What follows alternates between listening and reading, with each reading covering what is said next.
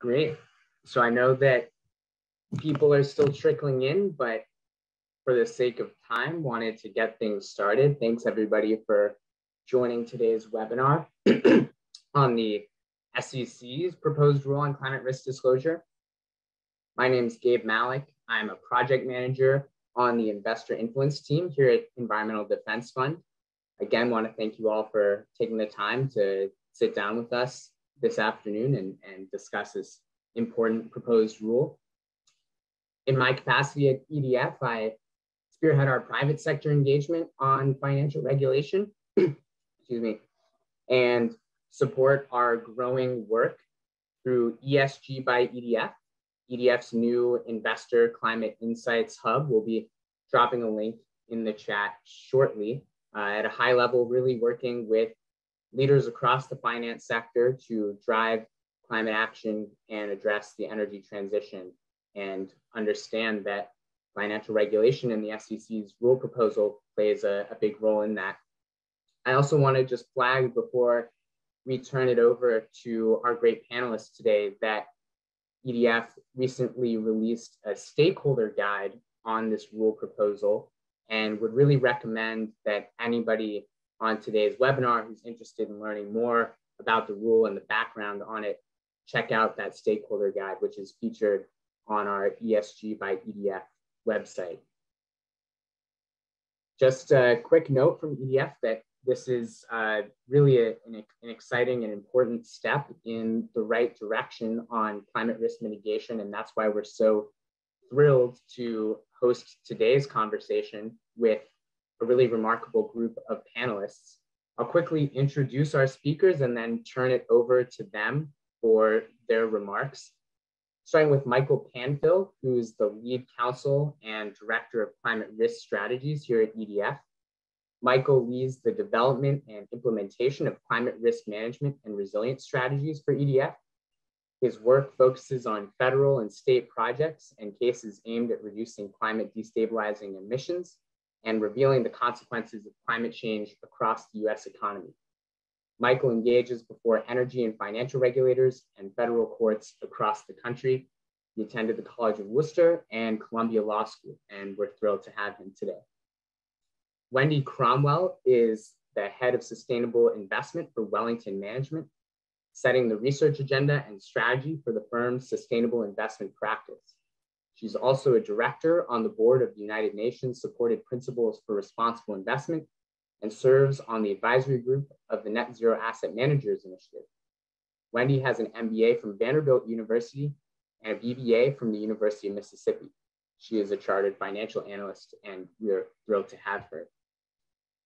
Fitzann Reid is the Deputy General Counsel for Engine No. 1.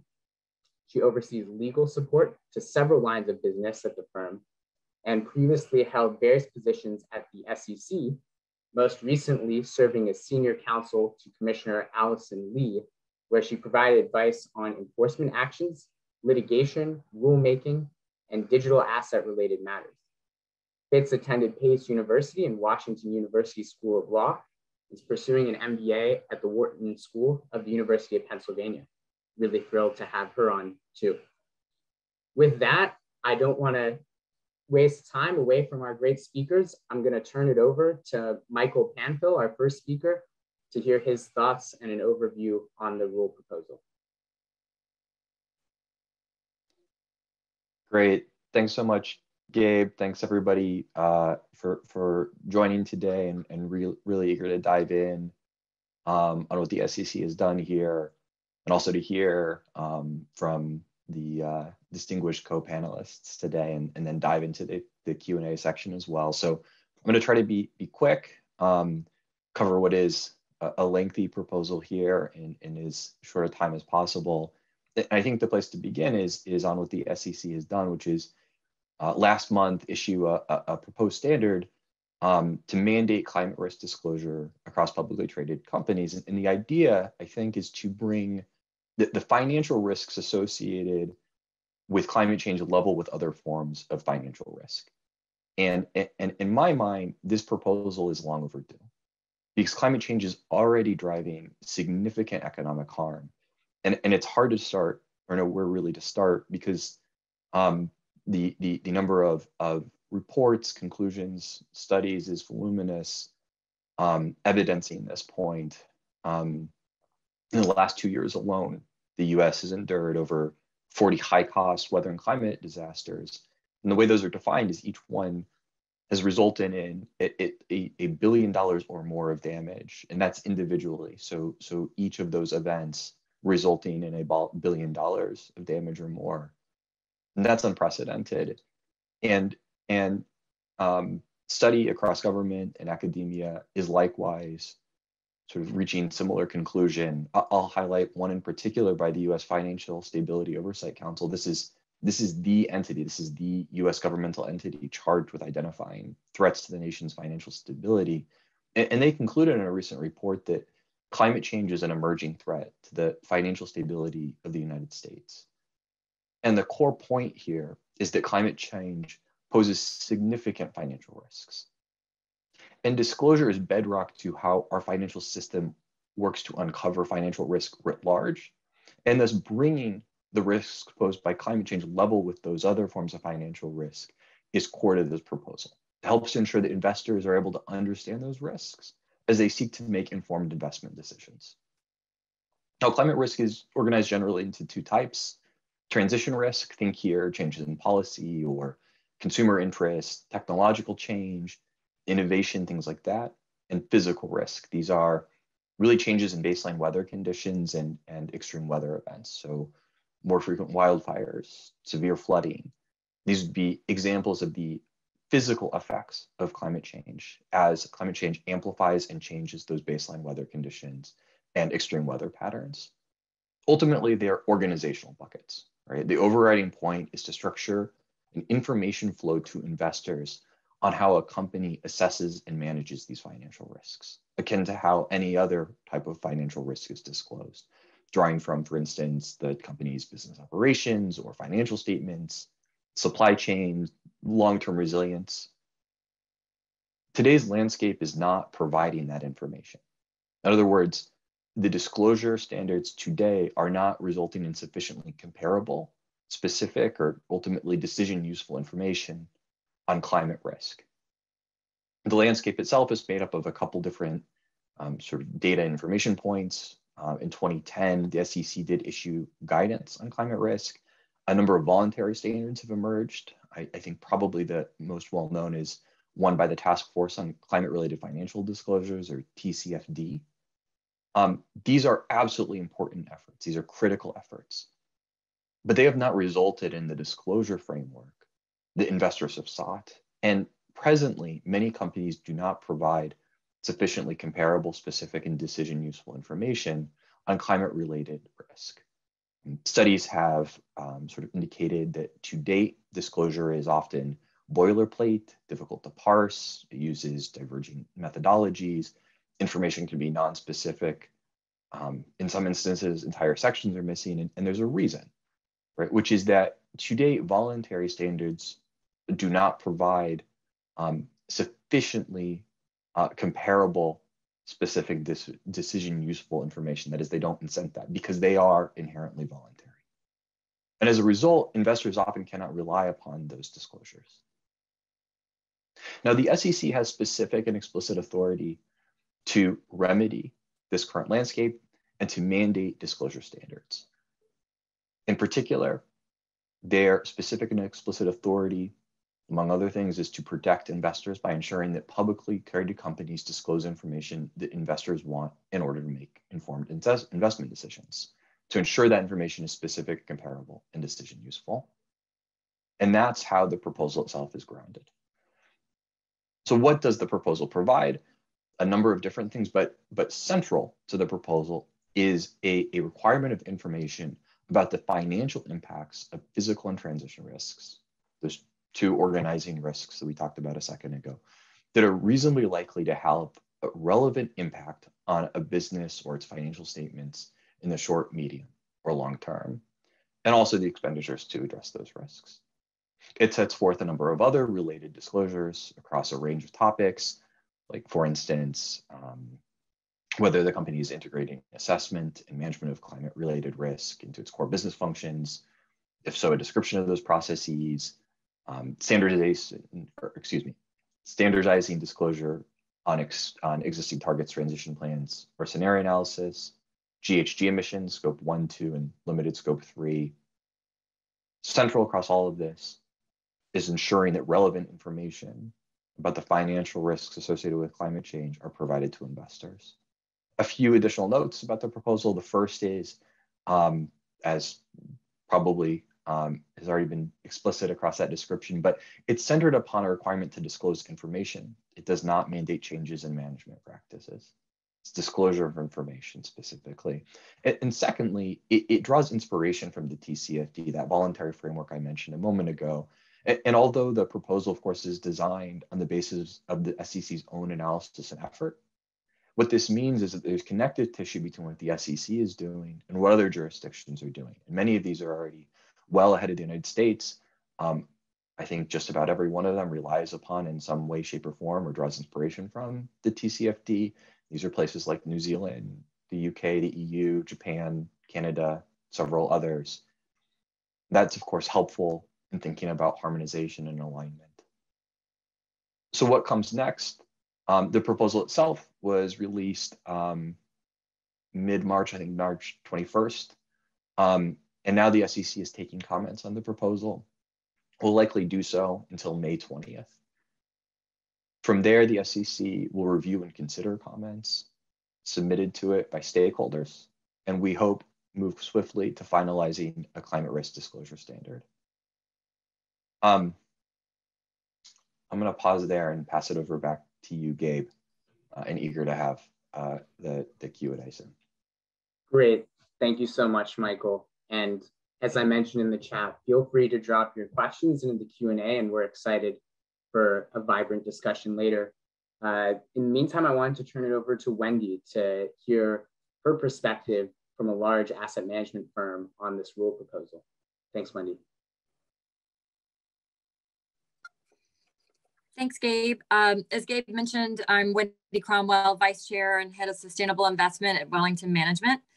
For context, Wellington is a large independent asset manager. We have just over 2,200 clients in more than 60 countries, and we actively manage 1.4 trillion in assets on their behalf. So I thought I might spend some time talking about how we're thinking about this rule and how we've been engaged with climate work over the past several years. So back in 2018, we launched into a climate research partnership with an organization called Woodwell Climate Research Center. And the goal of that research collaboration was to bridge the gap between climate science and finance. And I tell this story, which is a true story, 100% true, about the first time we sat down with Phil Duffy, who is the head of Woodwell and brilliant climate scientist and now on loan to the White House. We said, Phil, we'd love to understand these variables of heat, drought, wildfire, hurricanes, floods, access to water issues, sea level rise in basis points. And Phil, again, brilliant climate scientist, sitting across the table at our offices in Boston, said, what's a basis point? And I'm hoping the investors in the audience laughed at that, because that's when we knew we were onto something. These two very analytical disciplines, climate science, finance, didn't speak the same language. We didn't know RCP scenarios. He didn't know basis points. If we were going to make progress, we were going to need to work together. So the initial insight for this partnership was that climate science predictions have actually been pretty accurate, far more accurate than most financial models. So for all of the investors, we know the accuracy of financial models. Climate science predictions have been far more accurate. And as investors, one of the core features of our role is we're supposed to be trying to predict the future and understand how that future will change and how that will impact capital markets and how that will impact the securities that we can buy or sell on behalf of clients. So climate change is no different. We want to understand that future, use these climate science predictions to help us make better informed investment decisions. And in the case of climate change, also to help companies understand their exposure to these risks and hopefully help to build resilience in the system. So through the research collaboration and the science, we've learned a ton, as you can imagine. We've learned climate change isn't too far away to matter. Climate change is indeed happening within an investable time frame. Secondly, there are inalterable physical climate risk impacts in the medium term due to the long half-life of greenhouse gas emissions. So a lot of these impacts are baked into the cake over that investable time horizon. And what that means is while we need to really focus on mitigation and transition, certainly to avoid those worst outcomes over the long term, we also need to focus on adaptation and adaptation strategies in the short to medium term. And then last but not least, all of the study and increased understanding of physical climate risks really got us curious about the transition and wanting to dig into the nuance of the transition, where it was happening, how fast it was happening, how likely it was to accelerate or slow down, which companies were engaged, what did their plans look like, which weren't. And when we tried to do that more nuanced, detailed work, we found the data was lacking to do that analysis. Obviously, we think this is critical information. We think that climate change will have a profound impact on society, economies, and capital markets. And we as investors need to understand that impact, and companies need to have a plan for that impact. So looking for information and information regarding how issuers are responding to climate change, in our view, is critical to diligent investment management. Currently, the ability to assess these risks and impacts is limited due to the lack of a common disclosure framework. And instead, we have a patchwork of voluntary frameworks and inconsistent information. Now, that's not to say that companies haven't made progress. 5 years ago, we were just introducing the TCFD. We were just writing our first TCFD report. We were talking to companies about this idea.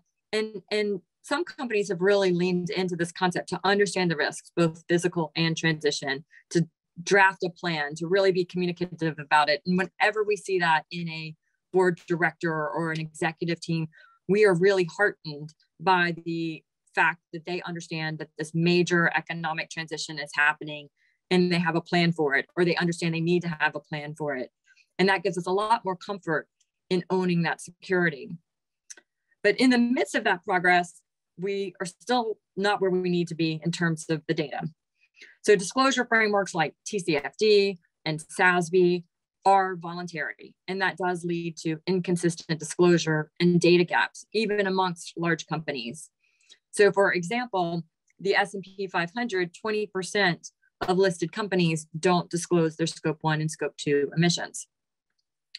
While we recognize the need to assess climate risks in order to do a very good job for our clients, who in turn are trying to provide scholarships to students or help retirees retire or help a hospital run through their operating budget. They have these lofty goals and objectives. We want to help them and do a good job. We think understanding climate risk is key to that. Even though we understand that, we lack the data and information we need to do so. So when we don't have that information and we don't have company reported data, we do our best to estimate it using third-party data service providers or our own estimation processes. And while that's a stopgap, it's not perfect. It's an estimate. It's an estimate by us, not an estimate by the company. And often those estimates rely on industry average data. So the ability to differentiate between one company and another within an industry is hindered by that approach. We'd much rather have companies do their own estimations and give us that look into their more accurate information.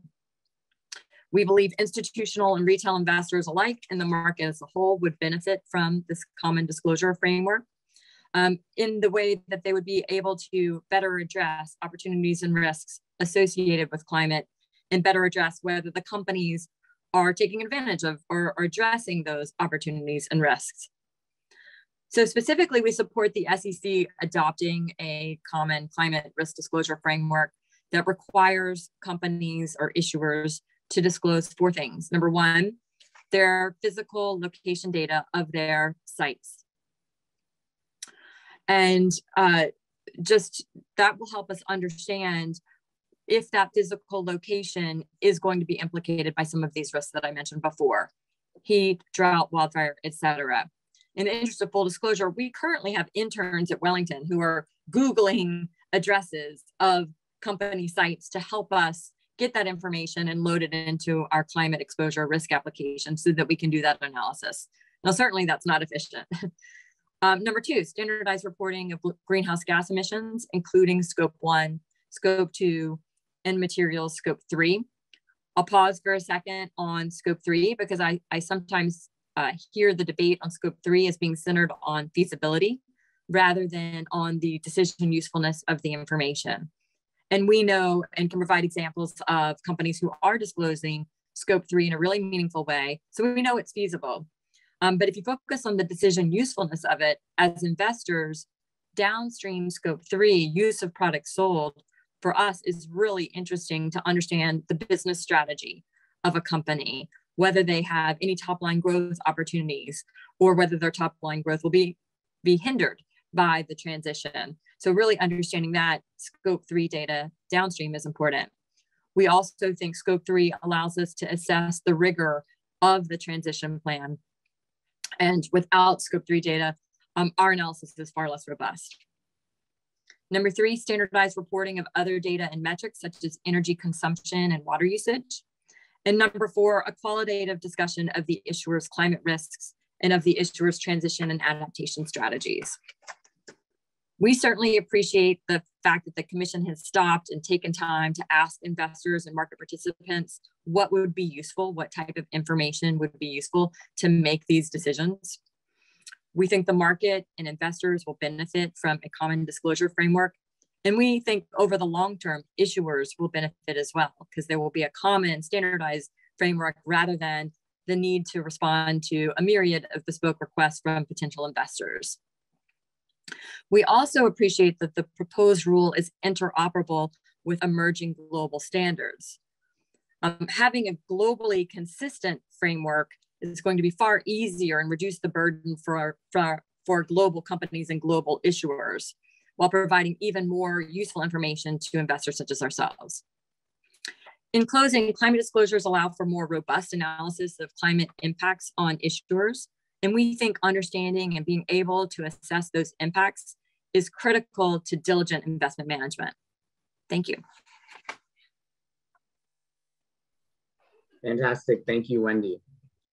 We're now going to pivot to our last speaker, Fitz, to hear her perspective and engine number 1's perspective on the proposed rule. Thanks, Fitz. Thank you. And Wendy is a hard act to follow, but I'll do my best here. So first, I want to say thank you to EDF, Michael, Gabe, and Wendy. It's really an honor to be on this panel with you all and to discuss this historic and long overdue moment, an important moment for investors, right?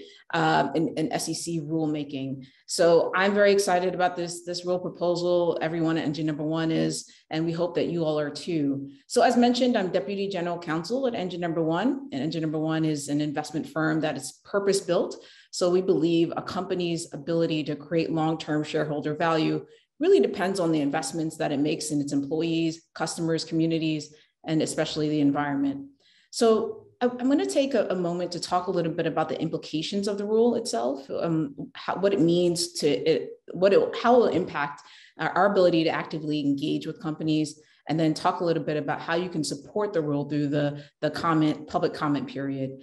And just as a preview to the public comment period piece, I just want to say upfront that it's really, really important to submit a comment letter. The comment letters are read by the staff. The staff have to consider the comment letters that come in and when finalizing the rule.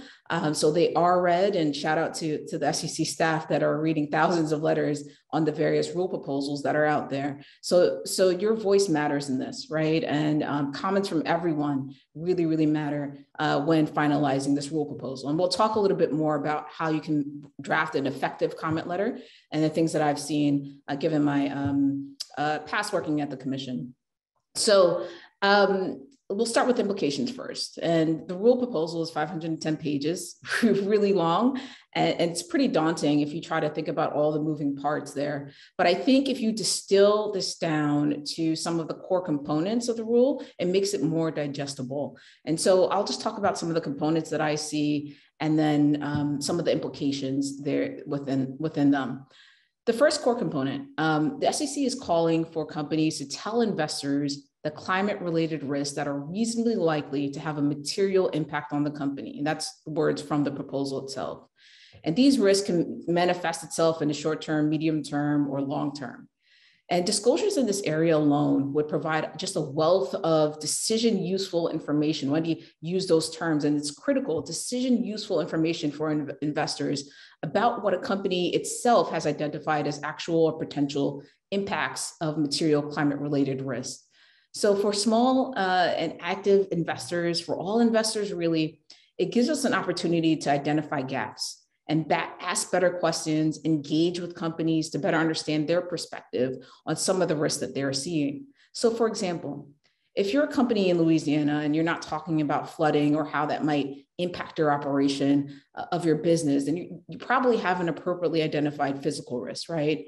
If you're in oil and gas and you aren't talking about the risk of methane-specific regulation, then you probably haven't appropriately identified transition risk. And those are the obvious ones. And there will no doubt be examples once this rule is finalized of companies kind of missing the obvious or what investors deem as obvious. And so this gives investors an opportunity to ask questions. Why isn't this a risk that you've identified? How do you rank your risk, right, in terms of these climate-related risks to your company? And there may be a reason for it, right? Companies might say, we missed this risk, or we did identify the risk, but it's not material to our business, and here's why. So it's the ability to be more informed as an investor, to ask better questions as an investor, and to really help in decision-making around things like voting. The second core component is something that I think about is the SEC is saying, tell us, companies must disclose their goals. And most importantly, how they plan to get there, right? So that how they plan to get there piece is critical because there are some companies that disclose their goals, but don't really lay out what the plan is. So at Engine Number One, we have a data science team that goes out and tries to capture information on companies' GHG emissions reduction targets and other climate-related commitments. It's all in an effort so that our team can track how companies are doing. Are they meeting their commitments? How far off are they? And as Wendy mentioned, having interns Google, it's a painful process. I mean, there's no standardized data here. Many companies do things differently. Some are reporting, some are not. From year to year, companies might be changing how they're reporting. So for us and many investors like us, it will allow us to be more efficient in filling the gaps that are currently exist in the data that's out there. Some of the data and information that will also be critical include information on how companies are considering shifts in things like customer counterparty preferences or technologies in their transition planning. These are the things that we want to know. These are the things that we're looking for in Engine Number One, and I know that other investors are looking for too. The third core component, and this is the big box office ticket item, everything, this is the one that everyone wanted to see, was the disclosures pertaining to scopes 1, 2, and 3 and what will be required there. We think the commission struck the right balance when it comes to scope 1, 2, and 3 reporting. There's a recognition throughout the rule proposal itself that scope 3 is different and has specific issues as opposed to scopes 1 and 2, but it's still requiring companies to report it because it's decision useful information. And again, that phrase decision useful, Engine Number One, our data science team looks at scope 3 data, and because it can be helpful and useful when analyzing a company's potential for growth and identifying areas for engagement. So how can you support the rule? Like I said, the comment letter process is really important to get a comment letter in. Comments are due May 20th or 30 days after it's published in the Federal Registrar, whichever is later. The comments are read. And sometimes I know it can feel, maybe daunting to have to write a letter. I've seen really well-written comment letters that are 5-10 pages long. And if you don't want to do a letter on your own, you can join. There are resources for this, and it will help you in the letter writing process. And also you can join and sign on to letters of others where you agree. When drafting a letter, there are there are 4 things I just want to bring up that I think might be helpful. So first, I would frame your comments within the context of the SEC's tripartite mission. So protecting investors, capital formation, and maintaining fair and orderly markets. When you look at the comments from the chair and the commissioners around the rule, they go through great pains to connect each component of the proposal back to the SEC's mission. So when you frame your comments through that lens, I find it really effective, and it's really helpful to the commission when you do that. If you're feeling comfortable doing so, I'd also talk about the rule proposal within the context of what's happening on a global scale. So yes, it's the SEC and we're talking about US capital markets, but the rule and the work that the commission is doing is not being done in a vacuum, right? So talk about ISSB and how the US is lagging compared to where some other countries might be on this issue with respect to the climate and capital markets, and how this rule is a step forward for the US. The second part is start the letter off with what you think the commission got right. I've seen so many letters where even when people agree, they jump to how to refine the rule and improve the rule. Spend some time talking about what the commission got right. That is useful information for the commission so that they know that they're on the right track. There will no doubt be, many comments that disagree with the rule. It's important to have a record that this rule is being supported by industry, by investors across the board. So, when you're thinking about where the commission got things right, think about and talk about what information is good for you to have. How will this information improve your decision-making as an investor? What data or disclosure is important to you and why? The why piece is important. Can you make a cost-benefit argument in support of more climate-related disclosure? The cost-benefit analysis is really important for the commission. It's something that they have to consider when rulemaking.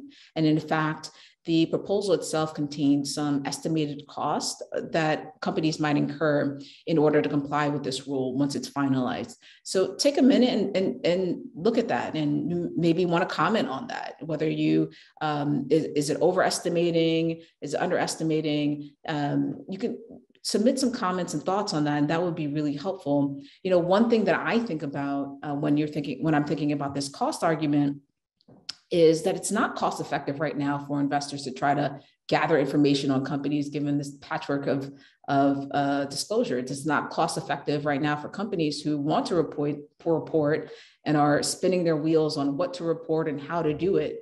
So by having the information in one place and a set of rules around disclosures, it really makes it more cost effective for everyone.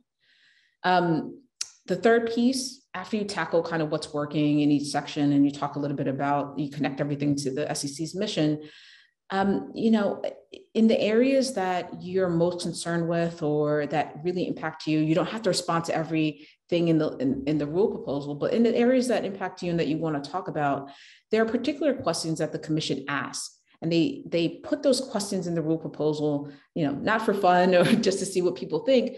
It's really because they're grappling with something and they want to know what the public thinks about these really tough questions. So spend time directly answering those questions. When, for us at Engine Number One, we're looking at some of the Scope 3 related items and looking at some of the specific questions in those areas. So when it comes to Scope 3, the commission specifically asked whether there is enough guidance in the proposal on how companies should undertake their Scope 3 analysis. We want to answer that, whether companies should be required to provide the basis for any determination that Scope 3 emissions are not material. So there's a lot of materiality discussion that happens within the proposal. We want to, weigh in on that. There's a question in there about whether Scope 3 should require verification or assurance when it's reported by companies. Again, we want to be part of that conversation. These questions are really, really critical. And for us, it's about not only receiving the data, but making sure that the data is reliable.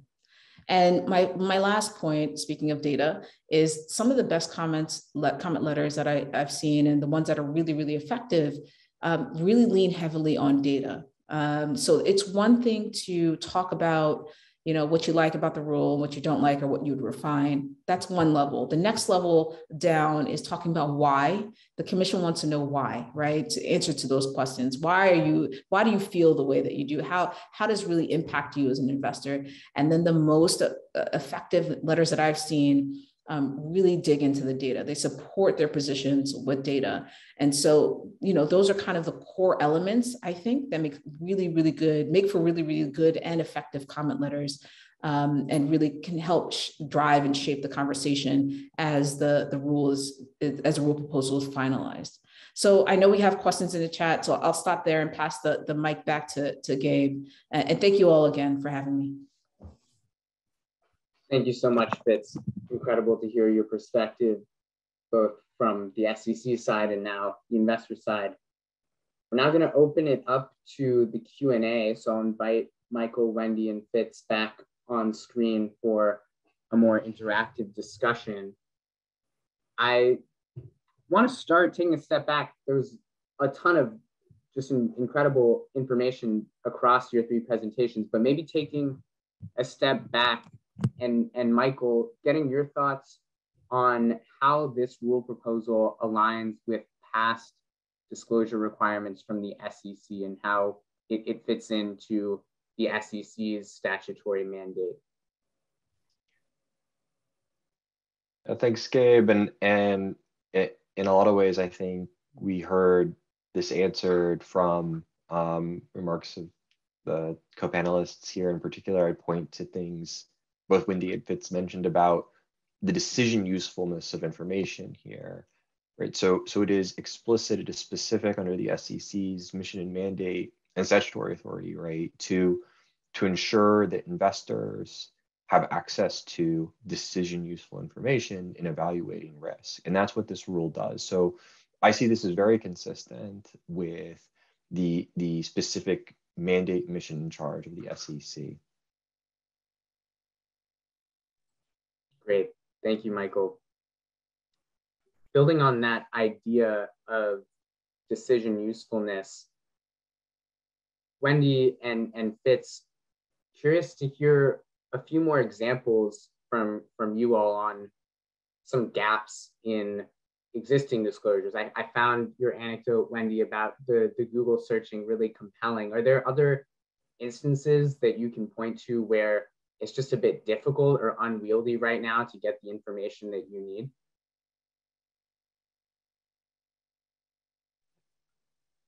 Sure. I mean, yeah, the Google searching is funny, which is why I bring it up, because actually these interns are great. They feel, they're very they understand what they're doing and why they're doing it and why we need the information, but they literally are like searching Google for addresses.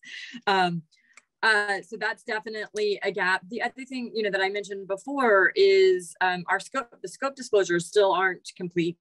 And that can be tricky. One thing I like to share with companies is investors are going to use the data, whether you provide it or whether it's estimated. And that's definitely the case. And that includes scope 3 data. So if I were a company, I would rather provide that data myself than have, an investor or another data provider estimate it on my behalf. And in certain cases, so we buy data from we buy lots of data on this particular issue. We buy data from 2 different service providers. The estimations don't match. And so we try to triangulate and figure out, what we think is right. And then in the case where we have overlap with company disclosed data, we do a comparison. So that helps us kind of calibrate better. But we find that the estimations, sometimes they're over the company reported data. And so and that's probably why they're reporting it. The company isn't getting credit if we're only using estimation for the work that they're doing, or the potential for them to capitalize on a change in thinking around transition risk or low carbon transition, or opposite, avoid a risk. So that would be another example of lacking information. Yeah, and I like about, sorry, I had one more thought, Fitzann, I'm sorry. What I like about the the proposed rule is that it puts this information right in the financial statements, and it makes it clear that climate risk is financial risk, which I think is true. And so I think, analysts are very spreadsheet oriented. Companies are often very spreadsheet oriented. What gets measured gets managed. And so having that evidence that it's being measured, I think will enhance companies' ability to risk manage against climate as well. So I think it's just productive all around. It helps us assess, it helps them risk manage, and create higher quality earnings into the future.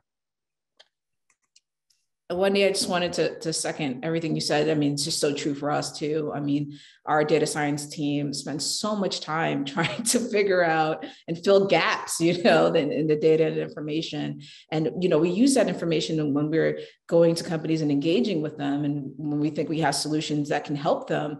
But in order for us to get to that point, they spend a lot of time Googling, trying to find data sources that don't match up, right? And so then we have to end up making the estimations, and we much rather get that information from the company. I mean, you think how fast we could move, the idea of how fast we could move if we could just capture that information from, a 10K and quickly make an assessment and then be able to start engaging with companies around particular issues. I mean, we would just be moving at lightning speed, and it just helped so much as an investor as we try to think about things like ESG and impacts and sustainability. I mean, this information is just so critical for us, and would make it so much easier for us to make these investment decisions and decisions around engagement. So I second everything that Wendy has said. Yeah. And you both just mentioned in your remarks there that it actually might be in the best interest of a company. You're going to be finding this information anyway. Wouldn't it be of interest for the company to provide that information to you all directly? I'm wondering if you can expand a bit more on that. And Wendy, you mentioned in your remarks previously that in the long term, this could actually streamline the reporting practices for companies. In your engagements with firms, have you heard complaints, frustrations about their own juggling act as they respond to voluntary frameworks? Yeah, I mean, I think one of the things that you hear often from companies, from issuers, is what's important. They ask the question, what's important? Every investor I meet with is asking for me for different information in a different format or framework. I wish there was just one way and like consolidation around this. And so now we have that. We have consolidation, or I think we have it. I agree with this proposal. Consolidation around, we think this is what is important. Show this. I think that's going to allow companies to spend less time responding to all of these bespoke requests, which I know they get a lot of. We hear that. And just build a team, or build a person or a function, an enterprise function that can just report this information and deal with it in the same way that they deal with all of the other reporting requirements that they have around financial reporting. One thing that I think companies are really good at is reporting their financial statements, and that process. This could follow that exact same process. Sometimes people say, well, there's estimation in, say, scope 3, but there's also estimation in traditional financial reporting as well. So there's fair value estimates, there's estimates of complex derivatives, there's estimates of accounts receivable. Companies do know how to do that. It's just applying that same skill set to a different area and making that more business as usual. We're also getting a lot of great questions in the chat. One that I wanted to turn to, which came up in all three of your remarks, was this idea of international alignment. So Michael, starting with you, curious to hear your perspective on the importance of international alignment for the health of financial markets. And then Wendy and Fitz can turn to you both to hear about how important it might be to remain competitive compared to investors globally. Gabe, I'll just say a few thousand, turn it over. One certainly is that we've seen standards emerge in various states across a number of different jurisdictions, right? And it's a non-exhaustive list, including the EU and the UK I think Canada, Japan, New Zealand, I think already has mandated climate risk disclosures. And across each and every one of those, and to varying degrees, I think the TCFD indeed has been a source of inspiration. Similarly, I think that's the case here with this proposal, although of course it is a source of inspiration. The SEC has done its own analysis, its own homework, its own review to craft this proposal. But there's benefit, right, to having some of that inspiration drawn across each jurisdiction, in the sense that these are publicly traded companies. Many, are multinational corporate actors, and so that just makes the ability to comply. It's very similar to the answer that was just shared, right? That there is more harmonization, that there is more comparability, there's more specificity possible when that occurs. And so I see that as a really valuable component here across each one of those jurisdictions. Yeah, the SEC is not doing this in a silo, right? So in the context of this really matters. And, if you take a look at the proposal itself, largely based on TCFD and so is the ISS, what came out of ISSB just 10 days later. And so, talking about, that's why when I say in the comments, in the public comments, talking about the international aspect of this is critical, and acknowledging that although the public markets in the United States is like 40% of all markets across the world, there's so much happening internationally, and by the US lagging in this area, it does have impacts internationally. And so, this is a huge step forward in the US catching up, and that should be recognized. And I think that should be acknowledged. There are a couple questions that I'll bundle together and turn to you, Fitz. We have a question in the chat on some examples of ways that investors might use data effectively in their comments, and would welcome your thoughts there. And to address another question quickly on whether or not EDF or engine number one will be providing sample comments. EDF will not. I can't speak for Fitz, but I would encourage attendees to check out Ceres's landing page. Ceres has a great set of resources for people looking to submit comments. They also have their own webinar on the rule coming up on the 12th, and would encourage everybody on this call to check out their presentation. But Fitz, would love to hear your perspective on how data can be used effectively in some of these comments. Yeah, and also to answer that last question, we plan on issuing a comment letter ourselves. We hadn't thought about any sample comments, but that's certainly something we can take back. So use of data. So I think that, first of all, you don't have to recreate the wheel. There are data sources. So if you look at comment letters from past, it's very common to cite to data that already exists. So you don't have to use proprietary data necessarily. But I think in general, when you're talking about, let's focus on scope 3, there's a lot of research that has been done by academics in this area already, right? So you can cite to the work of academics that you agree with their analysis and data, and setting the baseline on what should be reported or how scope 3 should be calculated. There's a lot of research done in that area. You can cite to that. You can use statistics from that.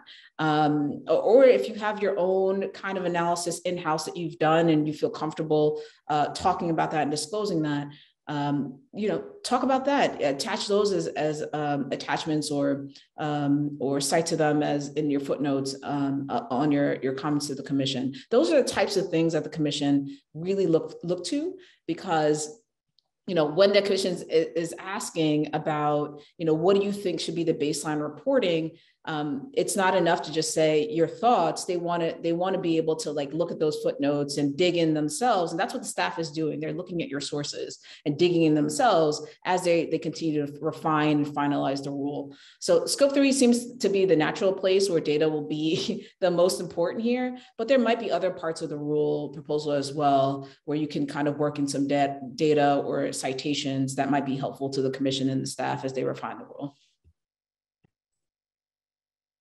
Great. I'll offer a couple of other things. Not that our letter is the end all be all, it's not, but it might serve for some inspiration or, ideas of how to use data. we wrote a letter that was 10 pages, so it's not, you know, crazy long or anything, to Commissioner Lee when she was acting chair. And I don't know, Fitz, if you read our letter, maybe you were still in the office. I did. Yeah. Okay. So we, you know, we have some examples of data in there if you want to take a look at it, just for inspiration. Not that I think it's, you know, everyone can have their own data, but we tried to do that. I think we'll probably enhance our efforts this time. The other thing in terms of commenting, and I was looking to see if I could grab the email, the PRI is also, if you're a member of the PRI, they're also providing some data and support and information and templates that might help you get started. And I think that you can get those from policy@unpri.org or on the collaboration platform, or unpri.org and then /SEC disclosure. So there are some, you know, series definitely, IIGCC if you're in Europe, but it's probably, you know, probably more US focused, and then the PRI. People are trying to help. That's great. Thanks, Wendy. We also had a question in the chat on whether Wellington could either share their letter in the chat or share it after the fact, and we can include that in a follow-up email if that works for you, Wendy. We can. This is the letter to the original RFI request for information, not our response letter, but again, we will enhance it and we might make some changes. We might. So. And I would just make a plug that all comment letters are made public, and so you can definitely go into the SEC website. And I think the comments to the 2010 request that Wendy is referring to when Commissioner Lee was then acting chair, all of those letters are public, so you can see what other folks have done in the past and kind of calibrate what might work for you in a comment letter. That's great. And I'll lastly add that the stakeholder guide that Jenny linked to in the chat earlier has a section at the end that connects readers to that comment window for the SEC, as Michael will also be able to share. I want to turn to a few other questions as we're winding down on time that touch on some specific decision useful disclosures that came up in your presentations. Maybe starting with Wendy and Fitz, your comments on scope 3. You mentioned the debate around those, but both emphasized that it truly is decision useful for your respective firms. Wondering if you can add a bit more information or color on the ways that information is integrated into your investment decisions. Maybe Fitz, if we I can go first. So when our data science team is looking at this information, they want to look at it holistically. So they're looking at scopes 1, 2, and 3 in order to determine where the gaps exist for some of these companies, and then also that informs our decision on how we want to engage with companies. And so it's a holistic view that we're trying to take here. And when there's so many missing pieces of information in scope 3, where we kind of have to guess or fill in the blanks ourselves, it makes it much harder for us to then take that information and make informed decisions about where we want to focus in terms of an engagement piece. And so that's kind of how we use scope 3. But like I said, it's a 3 together. It's scope 1, 2, and 3 together that we're looking at in order to make a determination on engagement and where to focus, and also how to track how companies are doing over time. It makes it really difficult to do that when reporting, when companies themselves might be reporting differently year to year, right? How can we track how companies are doing if we can't even rely on the data that exists? Yeah, I'll offer that that letter, and I'm sure other letters as well that we've been referring to does have some information on this, and we actually do a comparison of upstream and downstream scopes as reported by one company versus another in the same industry, and how it can lead to different decision making. So hopefully that will be helpful. But just baseline, if you're just simplistically thinking about scope 3, and maybe you're thinking more about the opportunity side of things. If you think about 2 automakers understanding their use of products sold and the proportion that is in low carbon intensity vehicles and the proportion that's in higher, it as an investor, that's something that's really interesting. That's the trajectory of their business. That's what their top line growth might look like. And so that can be really impactful in terms of creating an estimate for that company and its long-term value. Great. And Michael, you mentioned and emphasized in your opening remarks the additional importance of physical risk disclosure. Could you add a bit more detail there on the ways you're seeing physical climate risks already impact financial markets? Thanks, Gabe. I'll just mention a couple of quick thoughts here, but we just again point to the fact that this is sort of an organizational framework, right, where we think about transition risk and financial risk. The sort of animating question is this relevant information? Is this decision useful to investors? And I certainly would say sort of both prongs of that organizing principle are absolutely relevant and important to ensure is disclosed in a way that provides specific and comparable and ultimately decision useful information. And with physical risks, right, here we typically think about that in sort of the language of shifting and changing baseline weather conditions, changes in temperature, changes in flood patterns, as well as changes across extreme weather events. So more intense, more frequent, more severe extreme weather. And importantly, across both of the baseline and the extreme weather conditions, we are seeing with a degree of foresight and specificity an understanding of how those physical risks will manifest. And we can say with a degree of precision, really actually down to very often like the weather station, how those physical risks will manifest. And of course, those have real financial risk. They have real economic harm. Like I mentioned in sort of the beginning of the remarks, there are over 40 high cost weather and climate events from just the past 2 years alone. And so it is both, yes, predicted to increase, but it is also here today. And so ensuring the disclosure of those financial risks, of those physical risks, is absolutely critical to informed decision making. Great. And we're coming up on time, and this has been a fantastic discussion. Thank you to everybody who engaged via the Q&A and will continue to engage through the comment period and through outreach to any of our 3 organizations. We're really appreciative of your time. Just want to close by offering the panelists, maybe in reverse order, an opportunity to share concluding thoughts. And Fitz, we can turn to you. Write a comment letter. It's really, your voice is really important. Support for this is really important. And use data, loop it back to the mission of the SEC, and that'll be a great comment letter. It doesn't have to be long. You don't have to do it alone. There are a lot of resources out here, a lot of examples that you can use. You can reach out to me, Engine Number One. I'm always happy to have more discussions with folks around this. It's really important. Totally agree. Please, send in a letter. I wanted to end with a quote that is from Janet Yellen. So Secretary Yellen, she said, "This carbon transition is the most dramatic, predictable economic shift in human history." So as investors, we want to understand it. As companies, you should have a plan for it. That's what this is about, is the most dramatic, predictable economic shift in human history. I'm glad to go at the end because I think those were both critical points and would just amplify each one of them.